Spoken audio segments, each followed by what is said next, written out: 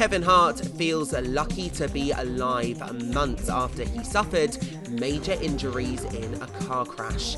The actor suffered from the accident in September of last year, and he's now reflected on his life as he celebrated his 41st birthday on Monday.